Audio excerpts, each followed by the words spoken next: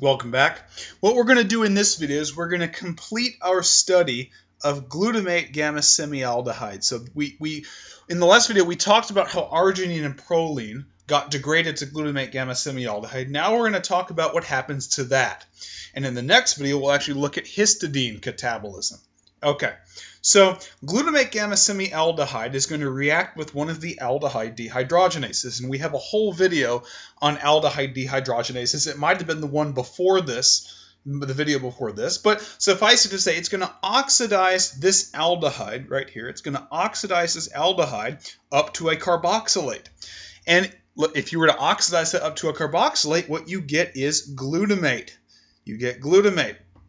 And while we're here, we might also look at the glutamine catabolic pathway because maybe you haven't put two and two together. But remember that glutamine, when it gets catabolized to glutamate. All right. So not only are we converging to glutamate with glutamate gamma semialdehyde, but we're also converging with glutamine.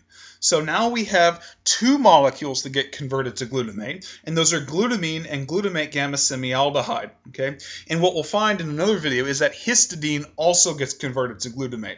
Okay, and these reactions are not really all that new. We've seen them in all the previous videos. Well, what happens to glutamate? Well, that's going to react with glutamate dehydrogenase, right? And I might also mention this while we're here. There are actually three kinds of glutamate dehydrogenases. They're not called this, but we'll call one of them A, one of them B, and one of them C. So there's actually three types. One of them, at least in the direction that it's showing here, which is the only one it runs in under physiological conditions, right? One of them reacts with only NAD+, right? Another one of them reacts with only NADP+. And then the third one can react with either NAD or NADP+. Okay? So these are the three kinds of glutamate dehydrogenases. And keep in mind that this reaction of glutamate dehydrogenase only runs in the catabolic direction under normal conditions, right? Because keep in mind that this is when you're doing amino acid catabolism, you're either in one of two conditions. Either you're just eating a high protein diet, or you're doing large amounts of amino acid catabolism whenever you have low blood sugar and you don't have enough glucose to run on glycolysis. So at that point, when you start to get low blood sugar, you'll start to run more on beta oxidation and amino acid oxidation, right?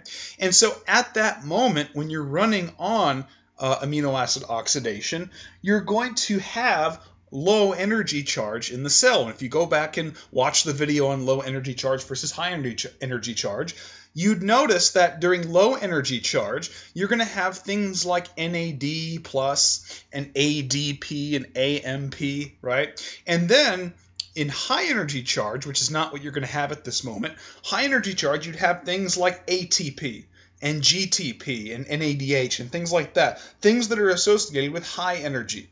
And it turns out that glutamate dehydrogenase is going to be stimulated allosterically by your low energy molecules, and it's going to be allosterically inhibited by high energy. So for that reason, glutamate dehydrogenase really doesn't run in the reverse direction. And especially if you're loading the system up with glutamate by Le Chatelier's principle and allosteric principles, it's going to force the reaction towards this bottom molecule, which is, if I can get my mouse, this is alpha-ketoglutarate. So what we've seen in this video and the previous ones is we've seen arginine, proline, glutamine, glutamate, and in another video we'll see histidine. These 5 amino acids are degraded to alpha-ketoglutarate.